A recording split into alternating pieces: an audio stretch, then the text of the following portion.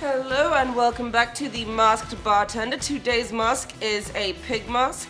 I think the most piggish thing about the mask is the nostrils. Very pig-like indeed, quite a big fan. Today's episode is going to be short and sweet.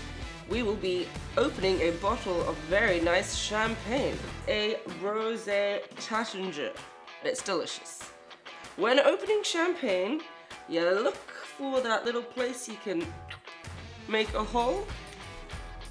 Yeah. So once you get that wrapping off, chuck that away. Find this little thingy on the side. You twist. Oh, by the way, your bottle should be chilled. Before it was happily sitting in our little kitty's mouth, it was actually chilling in a nice big ice bucket.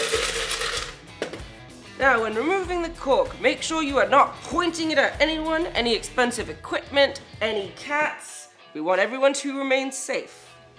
Now, you're meant to hold and apply pressure to the cork while twisting the bottle, not the cork. And then, just ever so slowly. Now, for the champagne pouring, you take a nice champagne flute. Yes, that's what it's called. Pour. Just give it a little tilt.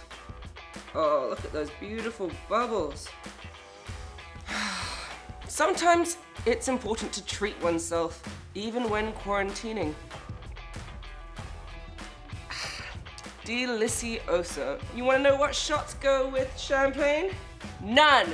Never ever drink shots with champagne. I will, however, give you a tip for a tip. Do not come into a bar, order a drink, and then tell me it's $2 cheaper down the street. Just go down the fucking street then. Alright? That's all for today, guys. And smile, pussycats.